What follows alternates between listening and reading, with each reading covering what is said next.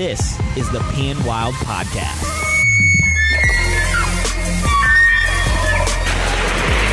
Smoking, dude. Reload. Drop him.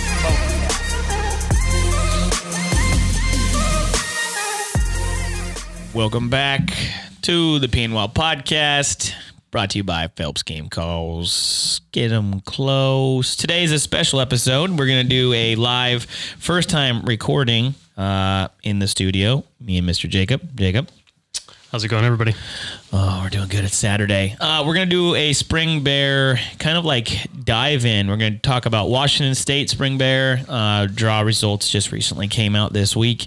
And then for those folks who did not draw, we're going to give you a couple different options as far as non-resident hunting, go over prices, how to buy them, how to purchase them, kind of some tips. There's a couple states or a couple units in Idaho that are reduced price, right, Jake? Yep, a whole $41.75. So we get a little different, little discount on those typical units in there.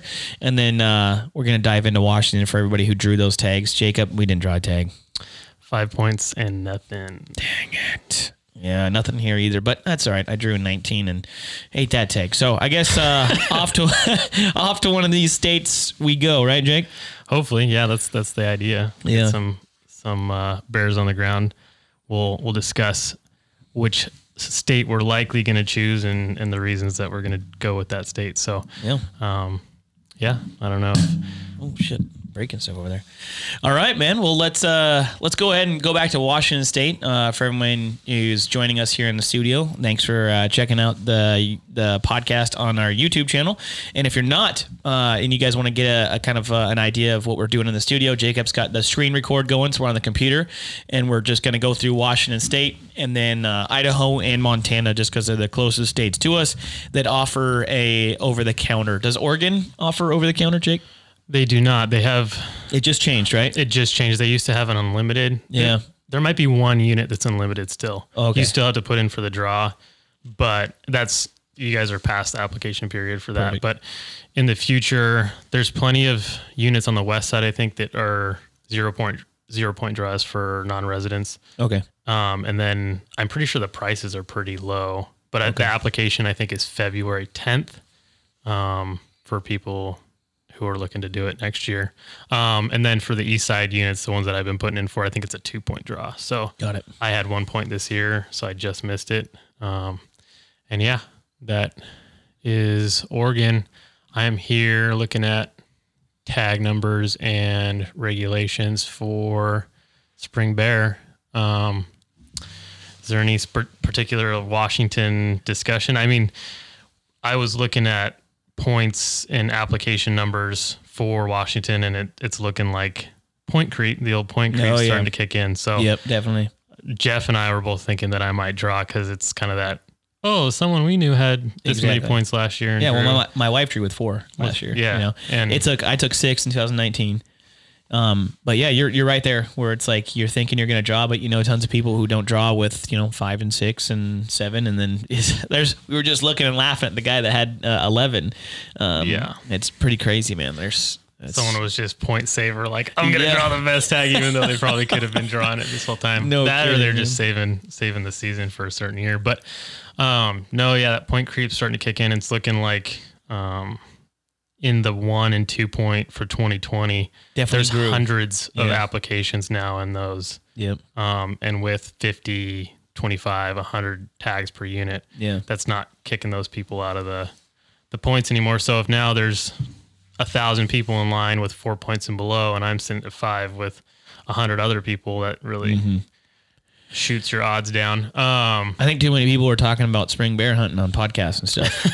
There's a couple of them now. Probably. Spring bear hunting's getting sexy. It's a lot of fun, man. It's a great time to get out and start, just getting into the woods, getting back in mountain shape and glassing and just enjoying it. So let's talk about just get this icebreaker going. Let's talk to these fellers about your very first spring bear hunt. You drew in 16.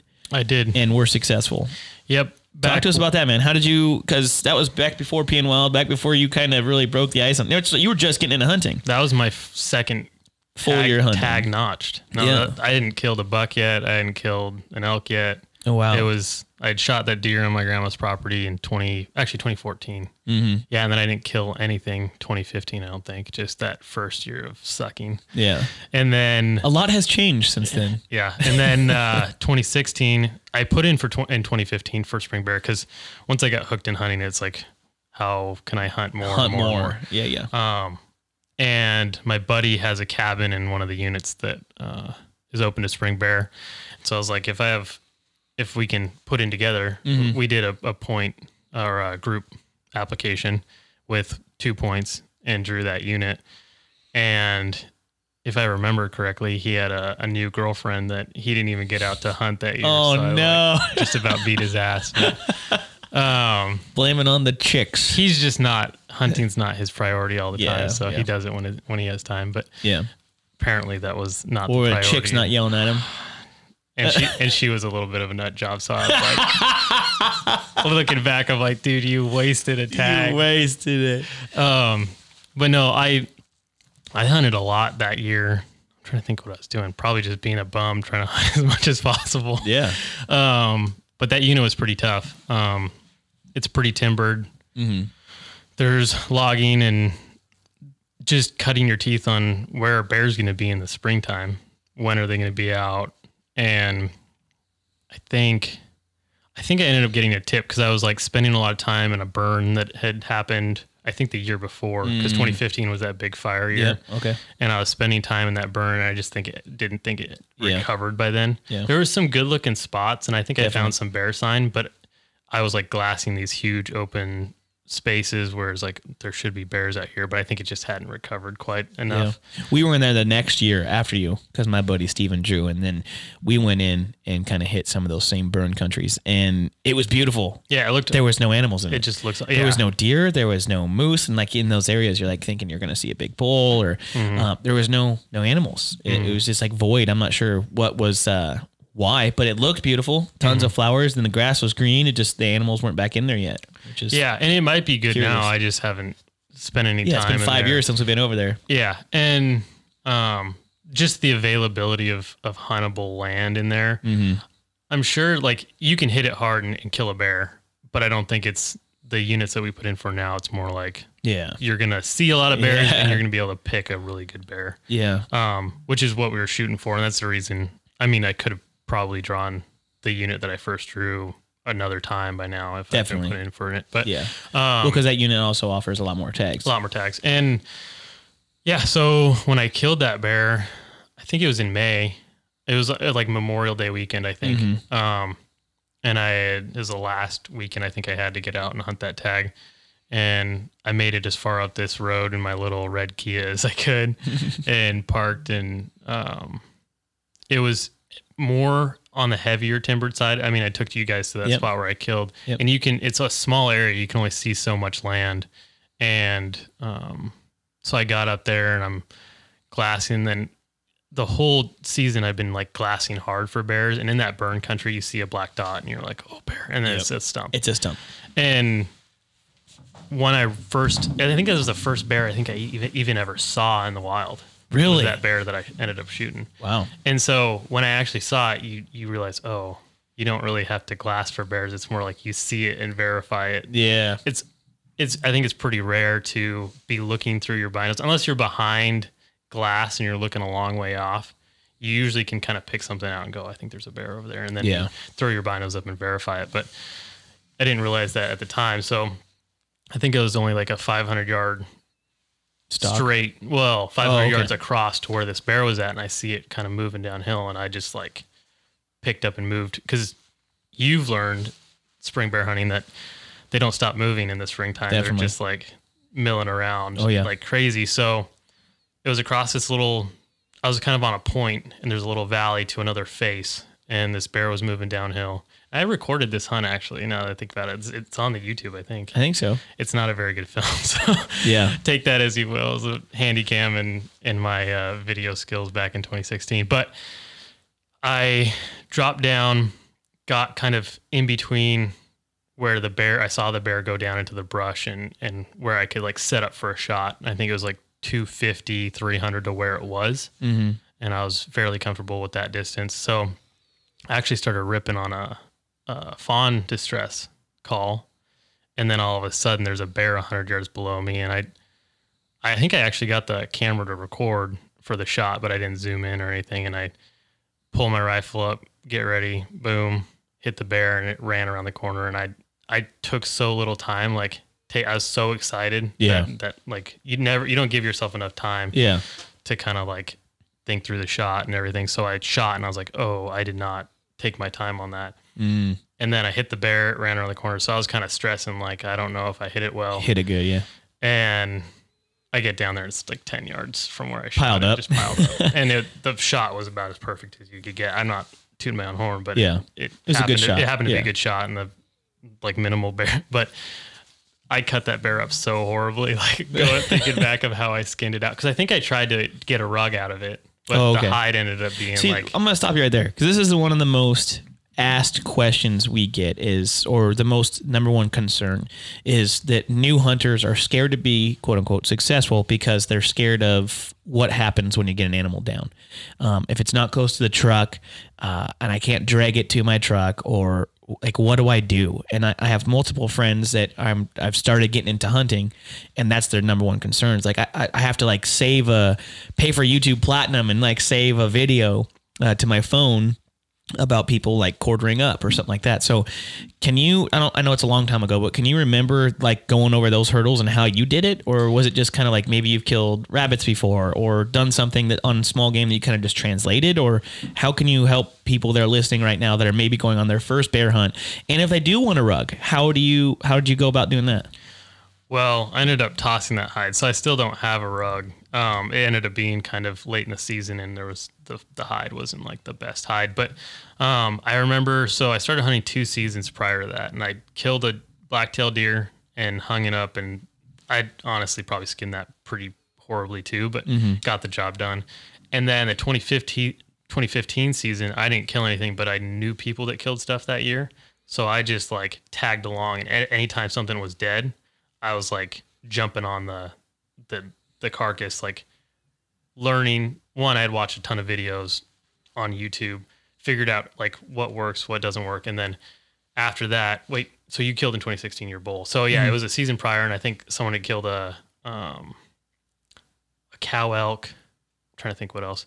I had a couple things that I helped skin out and cut up. So you've seen the process. I've seen the process. You learn from other people. Like I luckily had a couple people to show me the ropes, but going into doing a bear for a hide is a little bit different of a process than just skinning an animal and gutting it and everything else. So I think initially I went into it like, oh, I'm going to cut this bear up and I'm going to do it for a bear hide. Yeah. And you kind of come up the belly and work the arms out. And I did that, but I didn't think about once I had the hide off of it, I needed to get the meat out. So I could have strategized it better to take off one side, take the meat off, kind of take it from the belly and do kind of a gutless method. Yeah. Which would have worked better to keep the meat clean.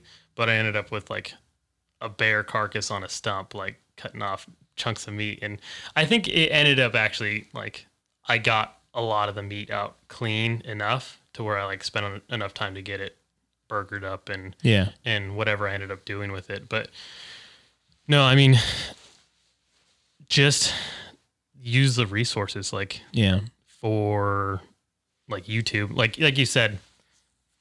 I don't know, it's just the level of, I don't know if some people who are like scared about getting into it haven't experienced it. Yeah.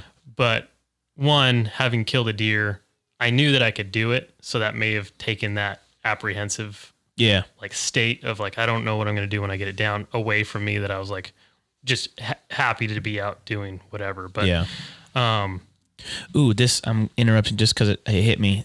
This year, the 2021 season, the new reporting, we need to go over that. Yep. And we did mention it in the last one, but yeah, now that it's out and this can be a Spring Bear podcast, we definitely going to mention the new reporting required for 21. I did send an email out to the game division manager asking the question. I don't think he got back to me on that one yet, though. I'll send a follow up and hopefully get a verification if it's required for fall season or just the spring season. Gotcha. Because that's another thing, packing out hides and all that other in stuff, September and August is pretty gnarly. Yep. And so I would just say if you're apprehensive about it, get out, like reach out to people. I was probably annoying to people. Like, I think I was like talking to the Phelps crew because I was like running that Instagram channel. I was messaging everybody, can I come along? And I tag along. Dan ended up letting me tag along to film his stuff. Like you just have to be, there's ways around it. You just have to be, active and trying to, I mean, there's so many videos up nowadays. I know. Yeah. And just starting on anything, go shoot a turkey. Like, sure. Absolutely. Knock on doors. I went out. So looking to like this season, we're thinking about potentially doing like a hunt with someone or giving away a hunt. That's still not a set in stone thing, but I was looking for properties kind of in the whitetail area south of Spokane, because that's like a good way to kind of introduce someone who hasn't hunted. And I knocked on 3 doors, and out of those 3 doors, I got 2 yeses and a no. So really, it's that easy if you just pick out a couple properties where you're like, oh, okay, I think like as long as you're courteous and actually get out and do it. Like if you're new to it, that's a great way to kind of like go shoot a doe. Or, I mean, that season's probably not going to be available to shoot antlerless this year unless you draw a tag.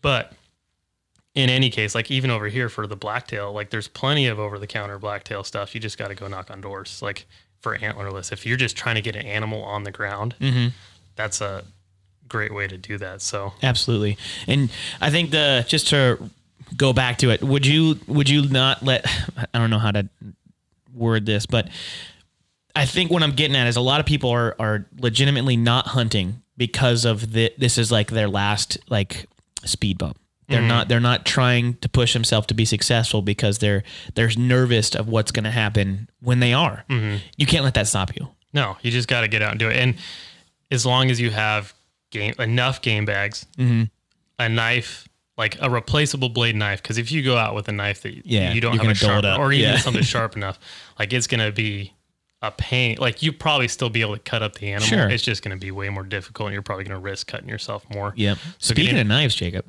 we just ordered a new batch of P&W Wild Tamarack knives. We did. So they'll be in here. Yep, and depending on how those go, we might start doing a more consistent order of those. So we're talking with Josh, and hopefully we can get that more consistent. So if you're looking for a new knife for your spring bear season, it's coming in. Yep. It'll be in this month. And if you have fixed blade knives, get something to sharpen it too. Like, yeah, definitely. If like you want to go out every time you have that fixed blade with a fresh hone on it. So definitely. But yeah, if you have knife, game bags, and a pack to pack it out, like you can get the animal out. You'll get it done. Is it going to be the most pretty thing you've ever done? Yeah. No, it's just going to take more time. And you might miss a couple things the first time, but you're going to open your eyes to, oh, this is how you get a back strap out, or, oh, this is where the heart is, that kind of stuff. And you'll put the pieces together when you do get an animal down. And like what Jacob said, teaming up with other people that were successful prior to maybe his own, this was your first like solo backpack type of pack out hunt. That 2015 year, I missed a bull. Yep. In the unit with your bow. So if I had killed a bull, you would have been way over your head. Yeah. It would have been probably a nightmare. And but you would have figured it out. I would have figured it out. Like it would have sucked. And I had like what pack did I have? The Marine rucksack is what I had. Gosh. I was a surplus Marine rucksack, which isn't horrible, but it would have been you would have been nightmare. Hurt. Yeah. But yeah, you just, like once you get it on the ground, get the hide off of it, and then cut meat away until you can't, and until the bones are left. Like that's basically what you're left with. That's it. Yeah. If you really just want to start, if you want to get down to like that caveman-y, just start cutting meat off and putting it in sacks. And visualize it. Go on YouTube and watch people cut up stuff. Like it's to visualize it, then you get an animal on the ground, then you cut it up. Just get out and do it. Like you could probably get the front shoulders off in 4 seconds. Yeah. It's those rear hams that are the only thing that are difficult. But if you're trying to rug it on your first time, that's going to be tough. Rugging, if you're trying to get a rug out of a bear, it's pretty tough. Yeah. And it's just you just have to know that once you get the hide off a certain section, I got the hide off of the carcass, and then it was like, oh, now this what? Bear meat's rolling around in the dirt. Yes. Like, it wasn't that horrible because I had it up on a stump that I mean, stumps have a little bit of dirt on them. But Sure. Just looking like remembering what I was doing to cut up that bear is Just laughing at yourself. Yeah, it's not good. So, but that's what you expect your first time. You can't let that stop you. I also have a picture of all the hindquarters and all the meat laid out on a table really clean. So I did enough of it right, even though it was really messed up and it was not. Yeah. Anyone who has cut up animals now would have looked at me and been like, "What are you doing, dude?" Yeah. I still made it happen. There was still bear meat. I ate that bear, all of the meat off of it. Like it was. How is bear meat? It's amazing. Where does it rank in your scale? I think it depends on the bear because I've had. Okay, let's do a fall berry bear. That's the thing though. I had my 18 bear. Okay. And my 17 bear. 17 bear was probably the best wild game I've ever had. Wait a second. Did you just say the best wild game you've ever had? Yeah. The Stairmaster bear? Stairmaster bear. I Pepsi challenged that. So I still had bear meat from that year, and then I had my buck meat, and then I think I had a all backstrap. So I did bear backstrap, deer backstrap, elk backstrap. Whoa. And I Pepsi challenged it with my roommates, and they all liked that bear too.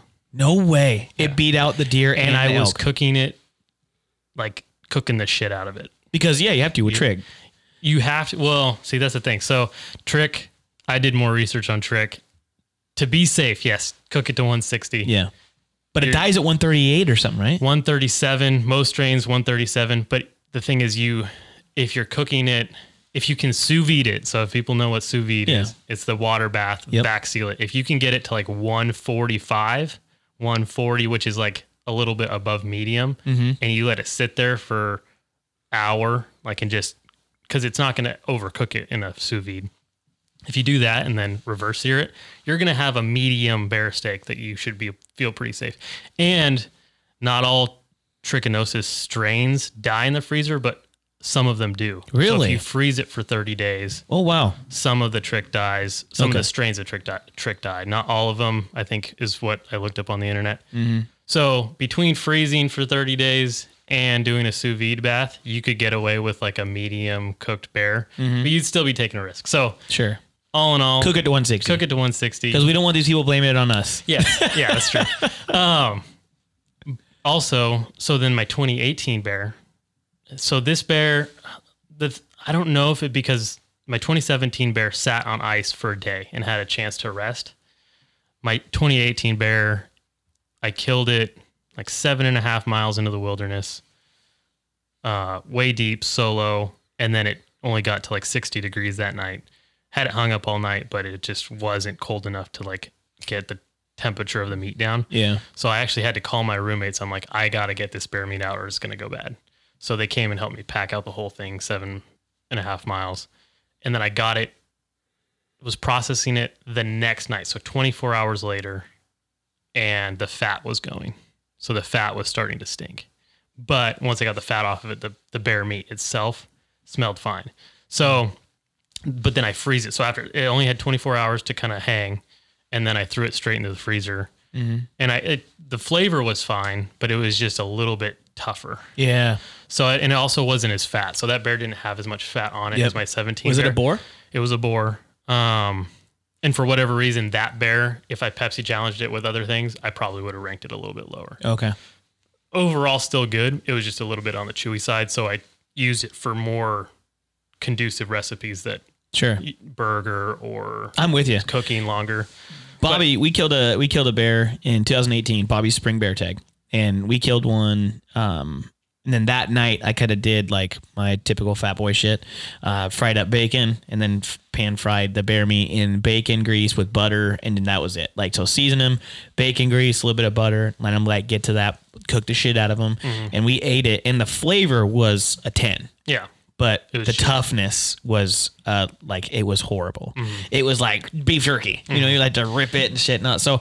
But that bear was also, it was a sow and she didn't have a ton of fat on her. Being springtime, didn't have a ton of fat. But do you think that has something to do with it? Like the amount of fat you are, the more chewy you are, like a boar versus sow? You have any input on that? I think so. I mean, not knowing, I'm not an expert in meat science, but I think the more fat you have on an animal, the more tender and flavorful it's going to be. Yeah. And juicy, I guess. The more liquid kind of juiciness it's going to retain when you cook it. Because if it's completely like, if you take a deer steak and take Just all the fat off of it yeah. and then don't put any oil on it and cook the shit out of it, it's going to be like eating a sock. Like, it's going to be dry. Yeah. But if there's fat inside the muscle, then it's going to be a little bit more juicy, and that fat's going to be a little bit oilier when you're eating it. So that's, I think, for my 2017 bear, you could cook it and it was just so fatty and good. Your 17 bear was very large, very fatty. He was boar and he was very old. Maybe not very old, but he was just big bear. And he was eating berries and fat. Like there's a thick layer of fat. Do you remember open up his stomach contents? Yeah. And it was just like berries. Yeah. 100%. Yep. That's all it was. And those berries were sweet too. They were like on the way out. So, and it was kind of Labor Day weekend. So he had a chance to fatten up. Oh yeah. So there's something to be said with that. And then I think if you can get access to someone that has a cooler for bear meat, if you could hang it for, do you think that played a role? Well, that's the thing, like the 24 hours and then into the freezer versus that black bear that I killed in 17 had 2 full days.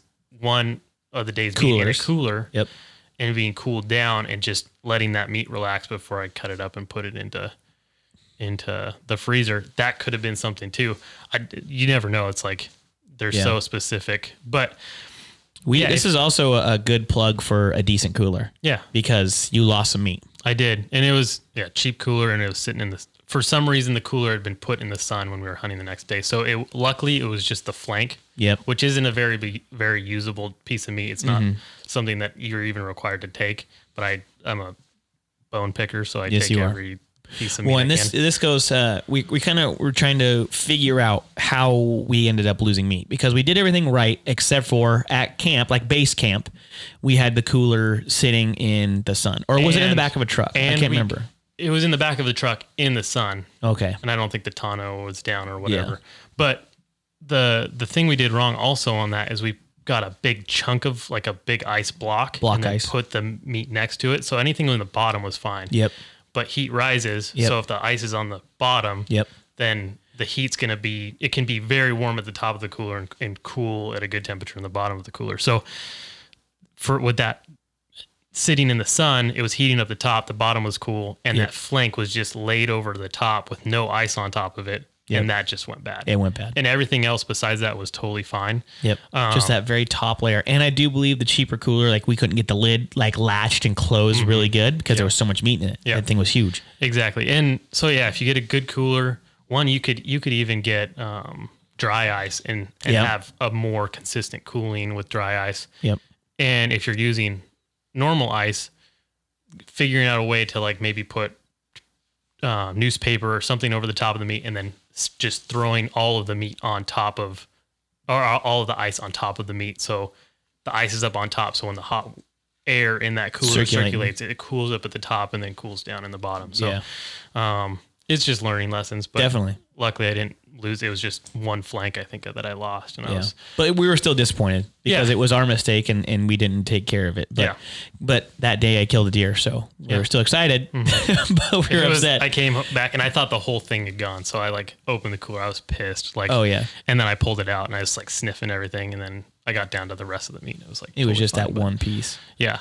Which also I was kind of bummed out about because the fat goes faster than the meat does. And there was a ton of renderable fat on that flank. Yeah. And I wanted to render it down and make bear oil out of it. So I ended up not doing that because I just didn't know if the fat had gone in the time that it was in the cooler. But if you have access to a dry aging cooler, if you could do that with bears, I think it would be like amazing. If you could let it rest for like a week. Oh yeah. Like maybe take the fat off day 3 or like first day and render it and then hang the rest of the meat for like a week. Cause that's what I've been doing with my whitetails as of recently. Cause it's easier to do. And that late season in November, I can just throw it in my garage and let it hang. Like with my whitetail this year, it was like a 2.5-year-old whitetail and I hung it for 10 days. Oh my gosh. Was it fantastic? It's fantastic. Yeah. Oh, wow. So that's what I did with, we would do it basically all this year because we have access to a walk-in cooler with Dave.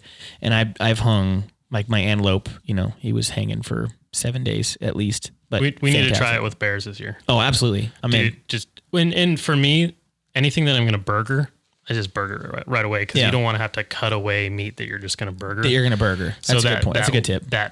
You're just losing more if you just let it sit. If you just let it sit. So even the back straps, like 1 or 2 days, because you peel that little layer away and you're like, that's perfectly good. If you hang it for 7-10 days, it turns into you get a huge, big, thick centimeter of meat that you're cutting away, and you're like cringing because you're cutting away back strap, and it's almost not necessary as long as you let it chill out for like And actually, a thing I did with my back strap is I took wax paper and I put it, so I had a clean plastic kind of foldable table in my garage, and the back straps I laid them out on the table so they could stay cool, and then I put wax paper over the top, so it's still cool enough that it's like settling down. The meat's kind of going through that aging process, but that layer of that dries out when it's free hanging didn't happen because it was on both sides. It was it was blocked from air. So I gotcha. That's a way to do it too. And I think I got 2 to 4 days of aging on the back strap, which is plenty because it's a back strap. So gotcha. Yeah, and then I mean we bear meat's awesome. That's that's kind of the consensus that we always hear, at least like when we start posting pictures of dead bears and stuff on our pages. It's like, why you don't eat bears? And it's like there's just that very false like rumor going on with bears is that they're not good. They're like greasy and oily and gamey. And that's the worst argument to me because like who goes and buys a burger and they're like, this is so dry, it's delicious. Oh yeah, like there's no fat in this, it's delicious. Like that's a good one. Like if you went to a restaurant and you got a burger that was like a brick, you'd be like, this is terrible. This is awful. But you get a greasy, oily burger. And that's what tastes good. And so if you burger bear meat and it has 20% fat and you throw it on the grill, it just starts dripping and like, that's what people like. That's good meat. That's good meat. Exactly. So that's the worst argument I hear. It's oily. Yeah. And the bear fat tastes great if you take care of it. So. Oh yeah. I mean, we on your bear in 17 when we got back to camp, we just like rendered our bear fat and we were just throwing back straps in. And then at the end, we're just eating the chunks of fat that's done because it's tasty. It's good. Yeah. So I mean, in my 2019 bear, it wasn't mine. I took my roommate in and he shot one. It had enough bear fat that we could render. It wasn't like super fatty, but we got back to camp and I did this weird recipe because it was like 12 o'clock at night because we had packed down this super steep face. Got back to camp, rendered some bear fat down, and then I rendered the oil, cooked the meat, the bear meat in the oil, set the meat aside, and then I put the oil into a pan. I have this buddy, JP, it was his first time backpacking into the backcountry. This fool so it was like a Bi-Mart pack frame with just like a army duffel bag, like strapped to the pack frame. And he brought like a pot, like a full size pot in. So I was chastising him at the trailhead. Like you're crazy. You're crazy, man. But when I was back there, I'm like, I haven't used that pot. Yeah. Thanks for being crazy, man. So I boiled up some ramen noodles, strained the noodles, and then took the bear fat and then stir fried the noodles with the bear fat and the seasoning. And then I put the bear meat in with the noodles and made like a stir fry, and it was good. Whoa, that's next level, man. That's like a gourmet back. Yeah, it is. Better than Mountain House. Yeah, it was pretty good. So yeah, no, you can with bear fat and rendering, it just turns into oil at that point. And it's really good. So yeah. Let's move on. Yeah, we're mouth-watering over here about bear meat. So definitely don't be shy to hunt bears because you're scared of the way their meat tastes. It's fantastic. While we're here on what we just mentioned let's go over the new regulation that was implemented in 2020 but got put on delay. Let's just read the reporting if you have it pulled up. Sure. So we're back to the screen here. Jacob's on the Washington WDFW page. You can just pull this up very easily, and then he's going to go over to the table of contents, and then we're going to find the new spring bear reporting guidelines. So give us a second here while he pulls it up. Hunters are required to report hunting activity for each special permit awarded in addition to their general season hunting activity report. All successful bear hunters must validate, notch their bear tag, notify the department within 72 hours of kill, excluding legal state holidays, by calling 844-992-7266 to provide the hunter's name, date, and GMU of kill and the sex of the animal. The raw pelt with evidence of sex and skull must be presented to an authorized department employee within 5 days of kill. All permit hunters must comply with harvest reporting and submission of biological samples. Failure to comply with the submission of biological samples is a misdemeanor pursuant to RCW 15 to 18. Okay, so we reached out and asked what pelt. Yeah, how much of the pelt is required. So if you guys were paying attention there, it did say a raw pelt sample, and then the entire skull. It says the raw pelt, which you would assume is the full raw pelt. Full raw pelt. But we want clarification because if you're in the backcountry, if you could just leave the hide on the skull, just take the head a good off point. Yep. And have enough hide there. Yeah. Then that would hopefully satisfy that, and you wouldn't have to pack 60 pounds of hide out. 100%, man. So that is, and it says this is the spring season. So since it's not in the fall, the updated 2021 regulation booklet, which isn't out yet, if it's in that as well for the fall season, then we're really going to try to clarify that for people hunting. Definitely, man. Because like Jacob just said, like your bear 17, that had to have been 65 pounds. Oh yeah, it was a lot. If not more. Yeah. My pack was heavy on that pack out because I had a hind quarter, some gear, and that hide. Full head and hide. And I think my pack was pushing 90. Oh, 100%, man. So, and we had a long down. I remember on the little bit of up that there was, my legs started I think I had my waist belt strapped too tight and it was sagging a little bit, so it was cutting off circulation of my ass. I bet. This is one of the most iconic Pan Wild pictures. Is you have a coyote color tan exo pack and then your giant black phased bear on hanging your head. So definitely an iconic picture. I'm sure you guys have been following the channel. Oh, it's actually a video on our YouTube. Yeah. So check that out if you guys want to see that. Anyway, so back to spring bear, Washington. If you drew, have fun. Congratulations on your draw. Yeah. Is there any tactics? Oh man, I think. We know. Actually, have you been down in the Blues during spring? Not during the spring season. No. So what I learned, if you're one of the lucky ones that drew one of those Blues mountain tags, Wanaha, Tucannon, Dayton, Lit Creek, Mountain View, any of those, Rond. The Rond. Actually, the Rond might be a little bit more accessible earlier. Yeah, I know in 2019, cat's out of the bag now. I had Wanaha, and I went down there 3 different times. Actually, shot a bear and never recovered him. But the first trip, April, we went to into April. I think it was like April 25th, and we couldn't get up. We couldn't get on some of the main roads getting back into 19? Yeah, 19. Yeah, that was a super late snow year too. It was very, very rough. I'm not sure. This year's very mild, right? You just had eyes on country. So at the top of that Wanaha range, I think there's a lot of snow up high. Definitely. But I think down in the Rond in that lower country, yeah, I think it's all pretty melted off. Okay. I was in the Yakima area, and lower elevation doesn't have very much snow, but I'm pretty sure the snowpack, if you go on the federal snow, like NOAA snow water, NOAA snow water equivalent, we're at like 150 to 250% snowpack for the year at the top ranges.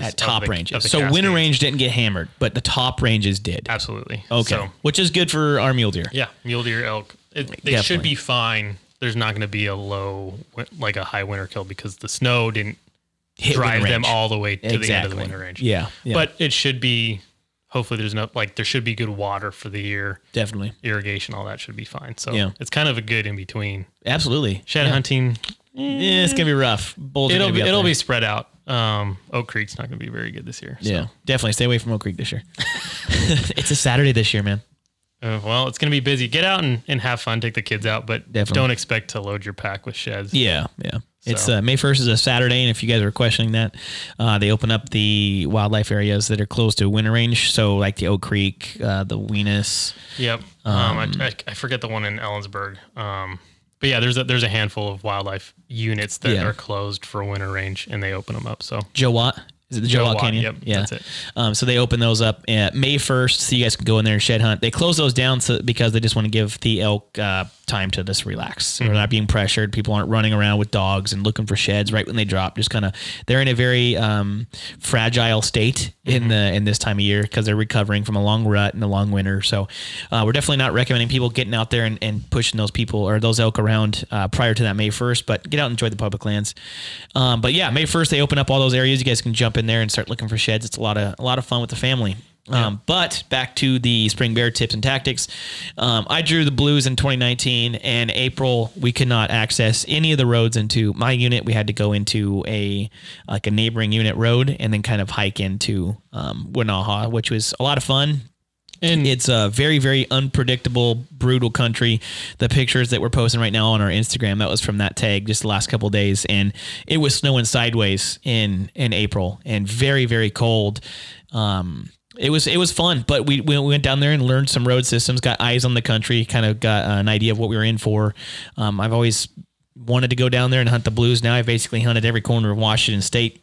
But then I came back and absolutely. I came back in Memorial Weekend and hunted for 3 days and saw tons of bears. It's just very, very tricky country. And in the blues, it's, you can see them, but getting to them is, a couple hours. It's very steep and very big country. I would recommend, I made a mistake and just didn't give myself any vacation time. I didn't think I was going to need it.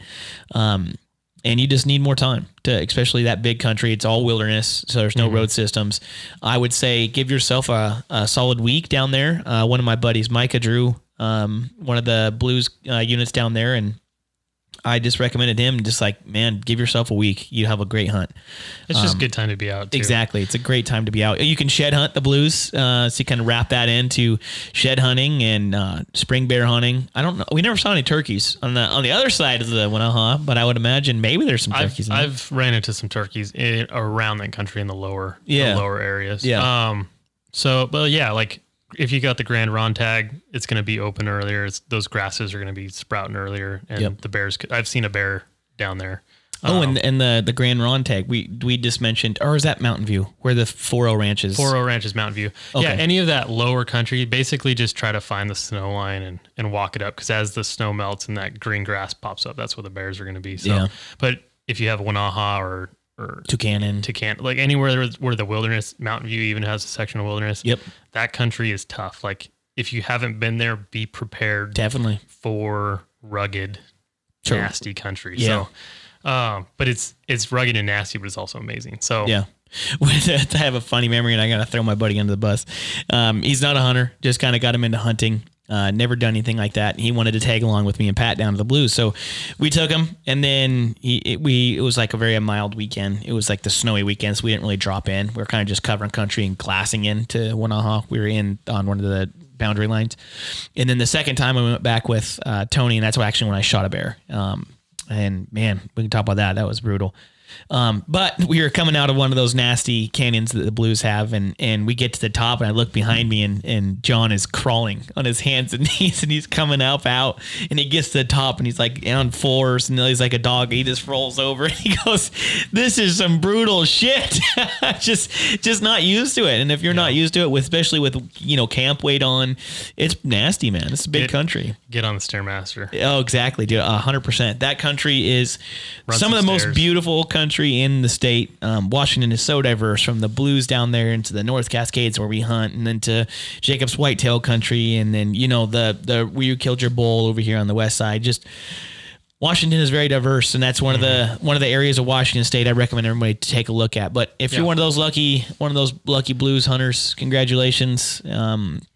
Get high and glass. Take high chance for color phase. There's a lot of color phase. Yes, tons, lots of color phase. I don't think I saw a single black one in the time we did, and we probably saw, 15-ish bears. Yeah, lots of the one I actually shot was like, I don't even know what you call it. It's like orange. It's like in between cinnamon and chocolate, where it's like orange. Very cool color. But yeah, awesome country down there.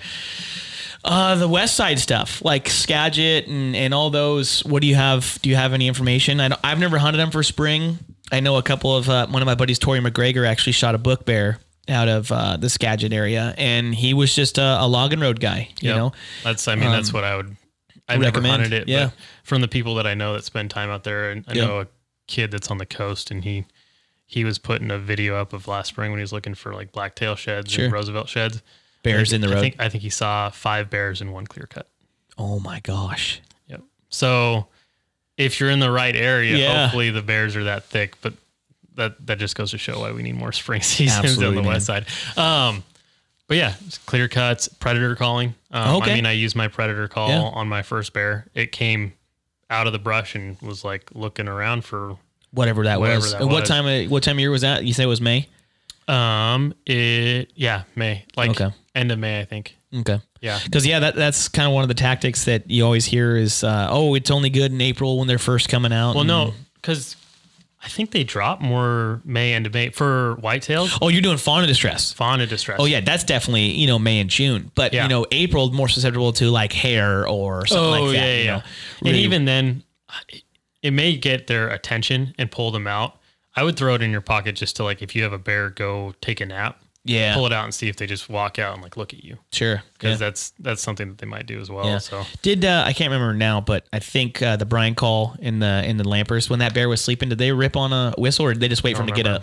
I'm not sure. I can't remember. I know Ryan is a fan of that. Just try to get him to stop anything. Like Yeah. I know that one last year, Oh, they were like yeah. running away, and he was ripping on it, trying to get him to turn around. Yeah. and he never. And there did. was one bear coming in from right up behind him. Yeah. Yep. So yeah, that's definitely a tactic. Is to get him to stop, get him to turn, maybe get him to stand up if you're watching him lay down or whatever. But yeah, Phelps has a fawn distress, doesn't he? He's a predator call. Is it more rabbit or I don't know. Pull it up. Let's see. I sure he think does. I think he does, but I'm not maybe positive. they're coming out? Yeah, maybe they're unreleased. But yeah, hope you guys are watching this on the YouTube channel. This is something new. This is the first time we're doing this. Look at that new background. Congratulations, Jason. Congratulations. Steve and Yanni. Oh boy. Wow. Here, let's go. And while you're out there, they have new turkey calls. They so do. That's right around the corner, man. We're gonna have to get all Cy out on the podcast. If you draw a northeastern unit, for sure Predator. throw a turkey tag in your pocket. Oh, absolutely. Yeah. 'Cause I mean, that's the first time I heard turkeys go crazy too. Was when I Yeah, was out he bear does. hunting. A fawn and jacked close read distress call. There you go. There you go. $18.99. Perfect. Go There pick you up one of those. So Phelps just got you covered across the board nowadays. That's love him. They did just I did the Meat Eater X Phelps. They just released a whole new turkey line, right? They have box call, the slate call, all the diaphragms. So yeah, like you said, that's definitely true. Last year, we were sitting at camp frying up. My wife Drew last year. She was 7 months pregnant. So if you guys don't seen those videos, we saw like 13 bears in 2 days. Awesome hunt.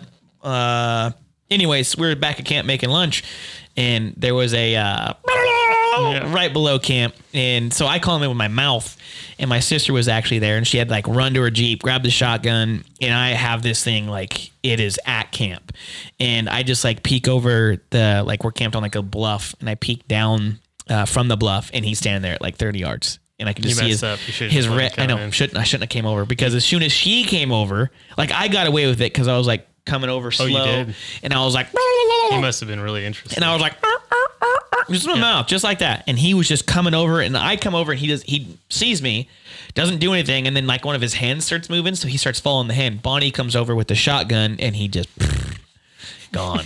But we should have just stood at top of that bluff and let him come up and over because he was coming. Yep. But yeah, definitely keep a turkey tag in your pocket if you're drawing any of those northeastern units. I'm sure some other units have them. Yeah, like I'm down sure the blues. The blues, there's turkeys down there too. I think it's even a different turkey. I it forget could be. which species it is down Yeah. there, but anyway, yeah, they're around. So throw one in, and if it might just be something while the bears.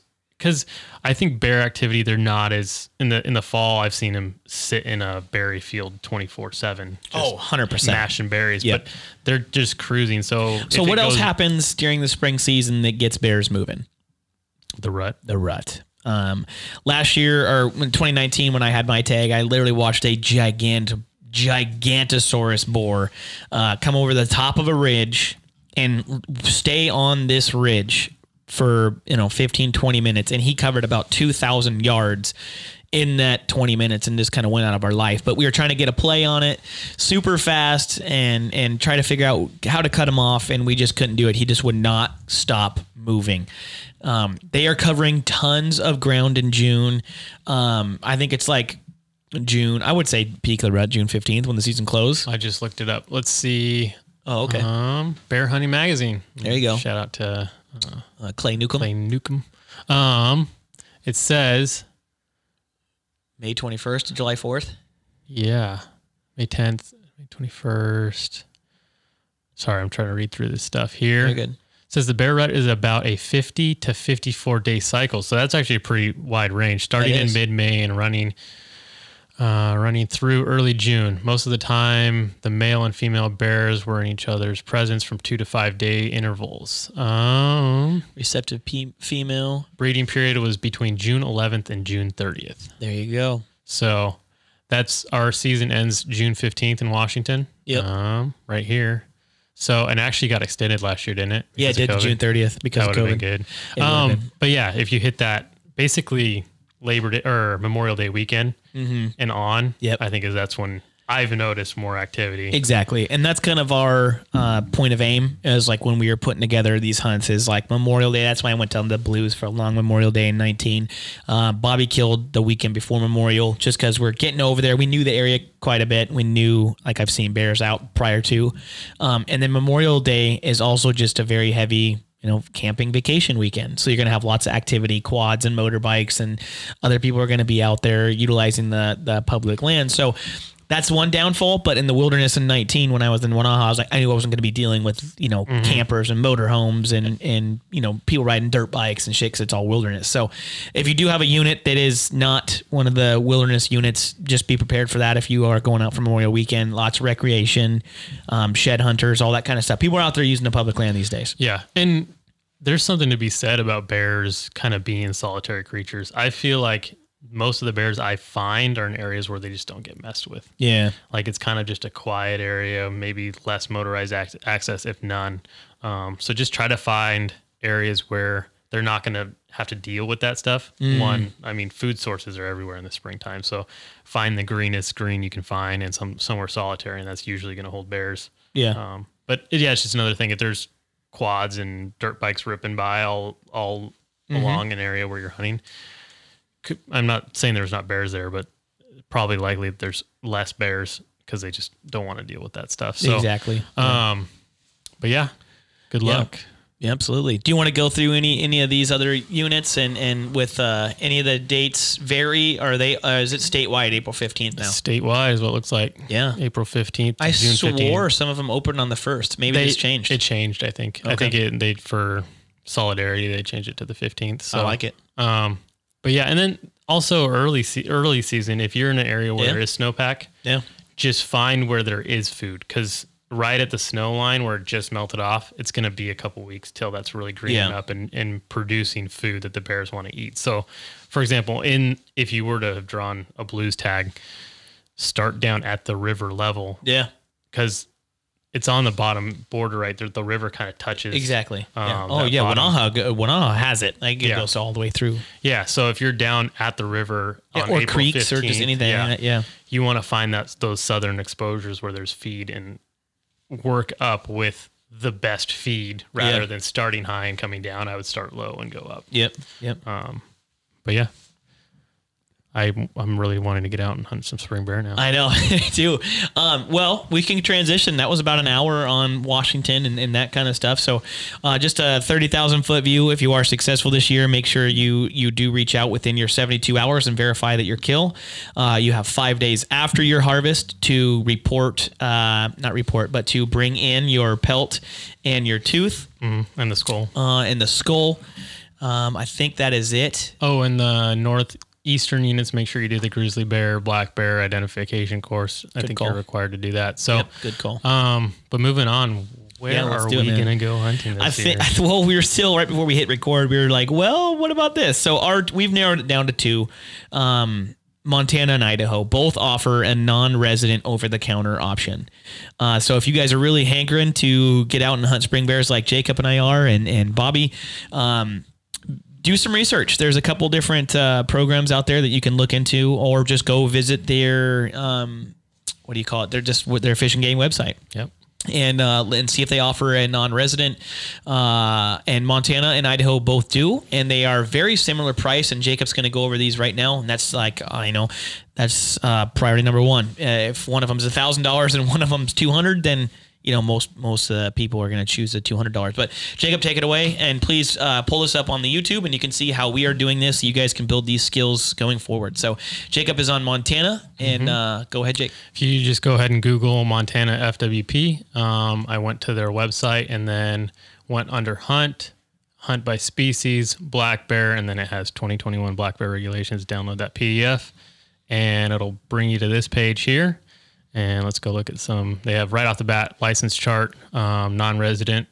If you're a non-resident, if you're a resident, have a good time. Zoom that in so they can screen. There you go. That's too far. There you go. Perfect. Okay. So yeah, non-resident, 15 base hunting license, which is actually not a whole lot. So for a lot of license comparisons, $15 for the base hunting. You have to pay a conservation license as well, and that's $10 for non-resident. And then the actual tag itself for black bear is $350. So total, that's putting you at $375. Yep. My mental math isn't very good. That's what I'm here for, bud. Yeah. So Jeff, like, I don't know, he's just really good at like putting numbers together for some reason. Where'd you go to school again? I went to Murraysville. Yeah, we were always clowning on Marysville's education system, but they did pretty good with mental math. So, I'm one of them rare super geniuses that come out of there. Okay, you're getting too far. Okay. Once you scroll down, it gives you some information on like maps. Oh, what are the units. dates? Do we have a date? That's what I'm getting down to. Okay. So it says Black Bear Management Unit regulations, and then it goes by unit. Looks like all of them are April 15th to June 15th. There's April to May 31st. Yeah, so be careful there. There's a couple 31st of May, and then there's some 15 Junes on here too. So and it has it by region, but there is differences within regions as well. So, yeah, you're getting, and then also take into account if you buy a spring bear tag, you also have a fall tag as well. Oh, is that true for Idaho as well? I don't know. Okay, well, we will cover that. But that is cool. So if you're not successful in the spring season, you could shoot over there and snag one in the fall. Absolutely. That is cool. Okay, so is there any weapons stipulations, or is it? Excuse me. Hunter access. I just weapons restriction areas. Weapon restrictions are in effect in some hunting districts. Such restrictions are stated in the license permit description and or with a specific date range. The following equipment restrictions apply to weapon restriction areas: archery, crossbow, muzzleloader, traditional handguns. I think that's usually in areas where like there's more people around. Yeah. So honestly, you're probably not going to have to deal with that if you're out in federal managed lands and stuff. Gotcha. But they have a list of all of those areas. Yeah, that's basically, again, also if you're in the Northwest and Southwest Montana, there's grizzlies. Yeah. So make sure you're carrying bear spray and know what the difference between usually it's just the hump for me. Like if it's giant and has a hump, and for tracks, the distance between the claws and the paws and the pads. Yeah, and claws, man. That's huge. Yeah, there's different ways to identify different tracks and stuff. But I've been in North Idaho and found grizzly tracks, so they are there. Absolutely. The cabinets have them, and then kind of down along the Idaho, kind of where the Idaho, Wyoming, and that Wyoming country. Yeah, and Montana all meet. There's definitely brown bears down or grizzly bears down there. So. Oh, look at this. Yep. So straight line between the toes and the back pad for grizzly bears, and then it curves for a black bear. And then the claws, the distance between the tracks and the claw marks. So it's like the claws are 2 to 4 inches long, but you can see this distance between the toe pads and the claw mark versus a black bear. They're like almost right on top of them. Gotcha. So that curve, flat, and then obviously the size of the tracks. I've seen big black bear, but you can usually tell with that curve and the distance between the claws. So anything else on Montana? No, man, I don't think so. I mean, it's a great option, especially if you're already putting in for Montana and you're already going to have a license.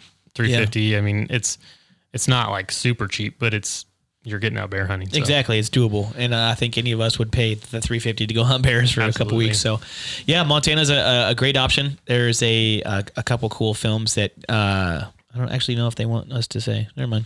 We'll just move on. Yeah. Going to a different one is, Idaho. I think we're done with Montana, correct? Yes, we are. So also, same thing. So I just looked up Idaho Fish and Game. that brought me to their main page. I went hunting regulations, and then I just Control F'd April actually. So that brought me right to the spring season. So it actually has fall and spring. So I'm guessing here. Let's go back over prices if we can. Yeah. Okay. Yeah, I have them up somewhere, or I don't. We can probably find them. It's all right. Give me just a second here. Okay. I'll just throw a big plug in here to head over to our store. Oh, dude, we got some new stuff coming, Jacob. It's coming. It's not in yet. No, it's coming. We got the new, not new, but we do. We redesigned the 48 ounce Nalgene's. A couple different color configurations are on their way, and then of course. The knife, like we alluded to earlier in the episode, the knives are coming back in stock. We did a smaller run of those just to kind of test the waters with them again, with being the off season coming in here to spring bear. So if you guys need a new knife for that, they'll be at the end of March, as well as the 48 ounce Nalgene's, and then hats are also being restocked and reloaded. So head over to the store and pick up something cool for your next hunt. No, that's with, okay, I brought it up here. So this is updated. It's not within the pamphlet, since that's the 2019-2020. It doesn't have the updated prices, but it has the actual seasons and stuff. So the seasons are updated through July, but the tag prices are not. So hunting adult, $185 is the flat fee. If you want to get the combination hunting and fishing, it's $264. So $185 bare minimum. Okay. Plus a black bear tag, $231.75. So what's that? That total? I think it's 4 something. I'm not that good. 185 plus what? 231.75. We're looking at 416. Yeah, 416 flat. So, or right around there, for a full priced bear tag. The thing is, Idaho in certain units is trying to increase hunting, so they have a reduced price. I would just, in my mind, I would just say they have a very healthy population. That's a good way to say it. So they make the tags for non-residents, and actually they're available for second tags, I think, for residents. But it's a $41.75 tag here, reduced bear and second bear. So $41.75. Says reduced price to be used only in designated units, not statewide. Second, to be used only in designated units, not statewide. So if we go back to that section of the regulations, it says resident second tags and the discounted tags. I think it's the same list. So it says units 4, 4A, 6, 7, 9, 10, 12, 14, 15, 16, 16A, 17, 19, 20, 20A, 26, 27, and those portions of units 21 and 28 within designated wilderness at the discounted price. So you can get a bear tag in Idaho for $41.75 plus your license, which is $226. So that's significantly lower than a Montana price. Yeah. And since there seems to be a reason to have second bear tags, it's probably... Yeah. You're going to have to still do some work to get into bear country. So if you choose, just to clarify, if you choose one of these discounted units, you could get a bear tag, not just your second tag, but your first tag for $41. And then I think you can buy a second tag as well. Yeah, non-residents may purchase 2 reduced price black bear tags for units. So snap. 226 plus 41, like you're at like 260, 270 for 2 bear tags in your pocket if you're really trying to hammer some spring bear in Idaho. And Idaho is closer to where a lot of our audience resides in. Yeah, so just closer. Well, it depends on if you're really just going to hunt like the northwest region of Montana. That's pretty. That's going to be closer to us than Boise is. Yeah, you know. So I think I had a map up, but I think I left it. Hold on. Make sure you don't pull up the Onyx with all of our pins, Jacob. we were like, oh, let's bring up Onyx and show them all this stuff, but it's got a lot of got a lot of our pins on it. So you had a regional map open for Idaho, just kind of giving an idea. We're getting close here. Yep. So if you're going roughly 4 through 28, it's this section of units. And for example, that right there, I think is right around the southeastern corner of Washington, or northeastern for Oregon. So that Hell's Canyon section. So if that gives you kind of a reference, like I'm pretty sure Lewiston, Clarkston's somewhere right in here on the map. And then I think if you look at the a map of this area, actually, let's pull up. Where's it at? Google Earth. We'll just kind of give you guys a visual of what that country looks like. There's no pins on Google Earth, so actually I might have to cut out where we were looking at last. It's going to zoom us in. Oh no. Okay. So here, I'm going to go 2D, hit the north, and there's Spokompton right there. Yeah, there's Spokane. So let's just say 90 goes across here. I think that's where Unit 4 is at. Yeah, I-90. It shoots somewhere through here. I think it's somewhere. I think so too. Yeah. Right around here, Unit 3, 3 and 4. So if you go back to Google Earth, if you take I-90 and go south, it's a lot of where these reduced price tags are.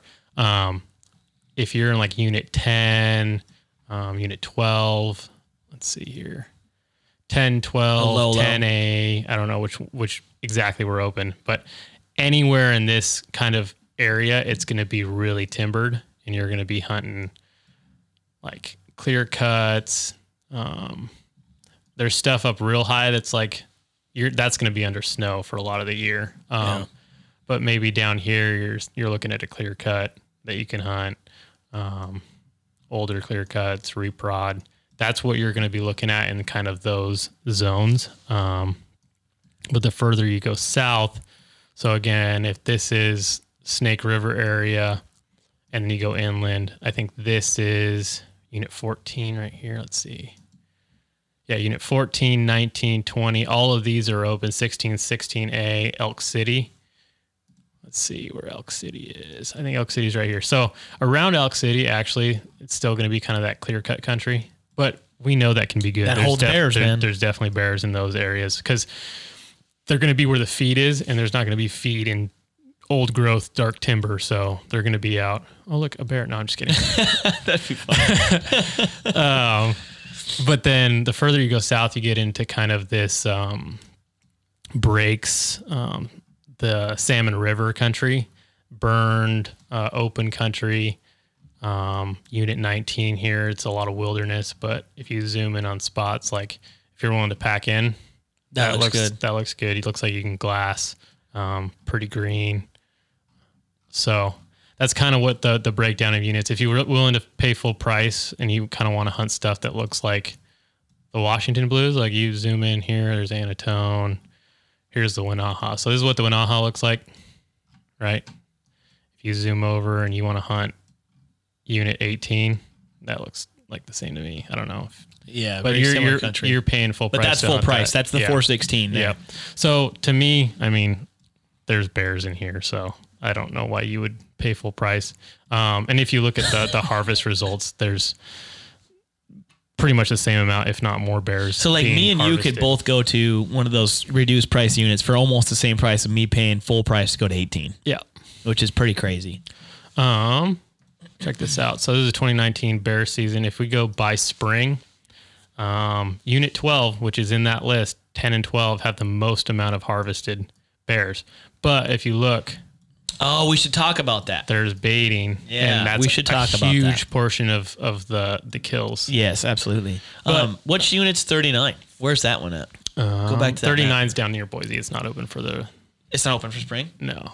Well, then why is there 141 spring? Just because it's right next to Boise, so people are hunting it. So Boise's right here. So Unit 39, it's just people can hunt it easily. So there's probably just a ton of people hunting 39. And there's a lot of low stuff there, like kind of right where you're at. It's greening up early. So if people in Boise, which is a huge population in Idaho, want to go hunt, it's probably like 45-minute drive to go bear hunting. So that's probably why that harvest is as high as it is.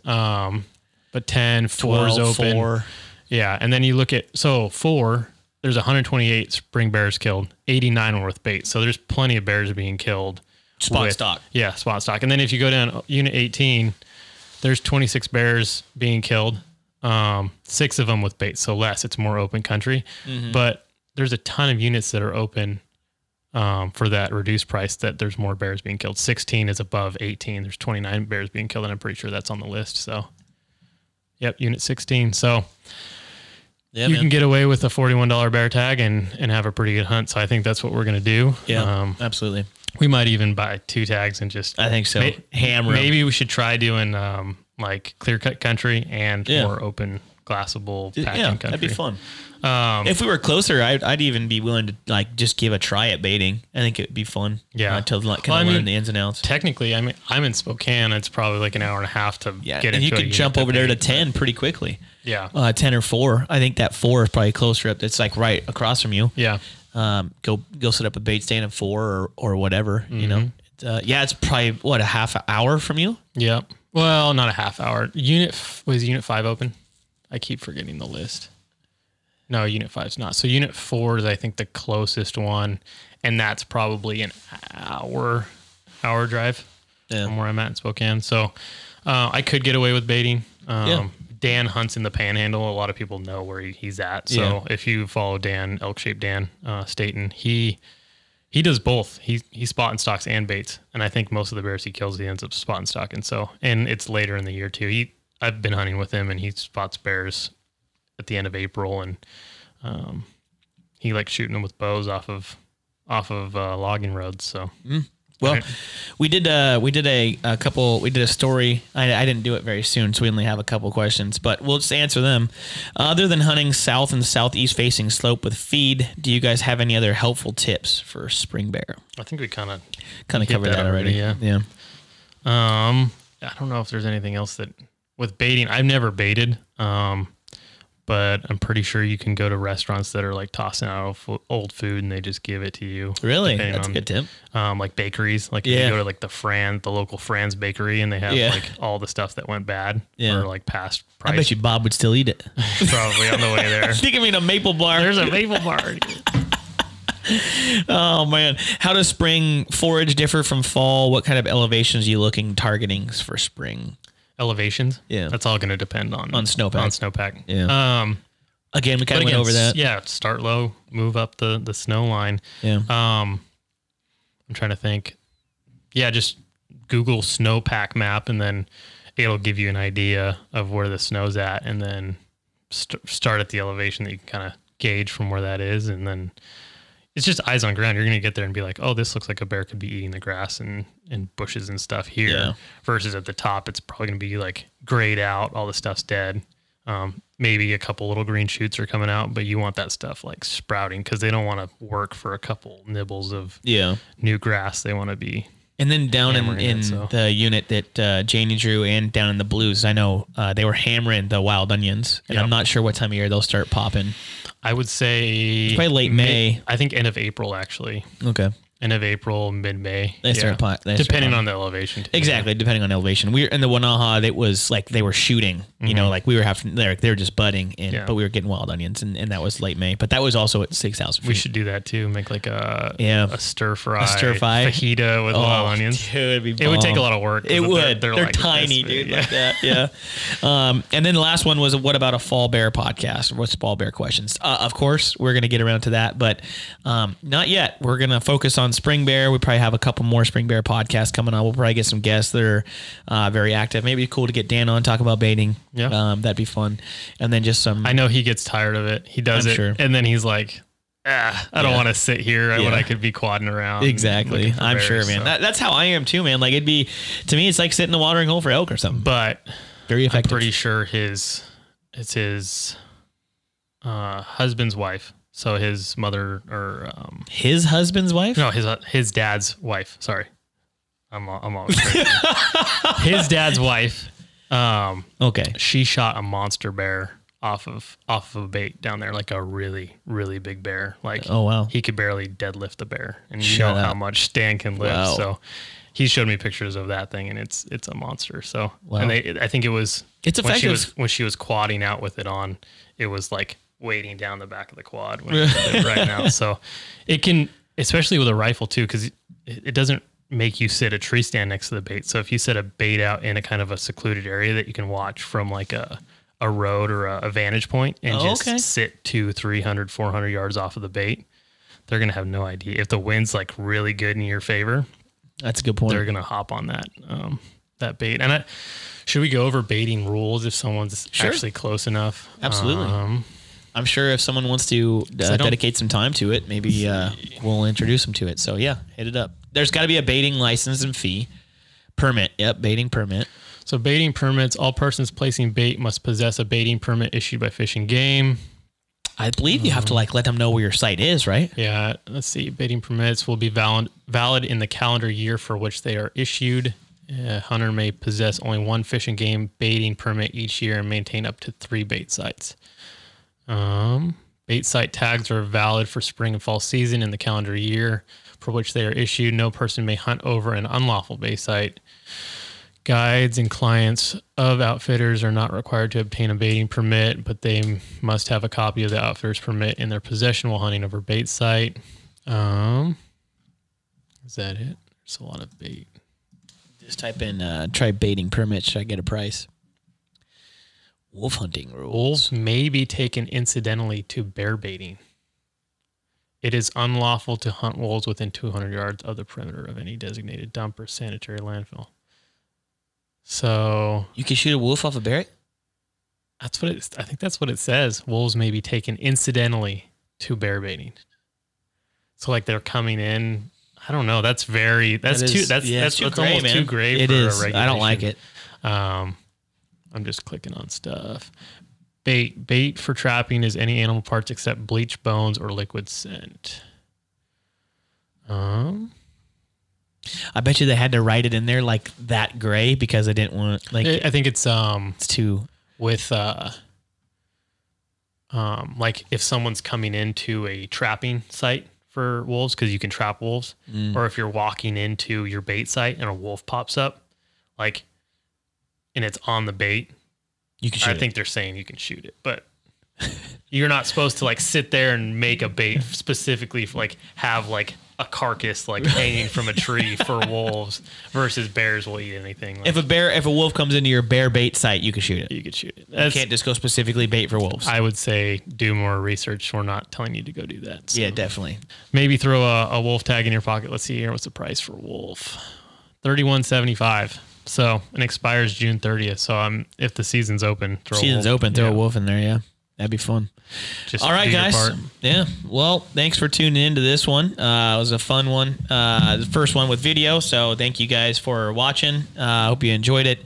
We'll be doing more of this going forward, definitely. As far as I'm sure right around the corner is big game applications. We'll kind of break down big game applications for Washington, kind of show people how we do it.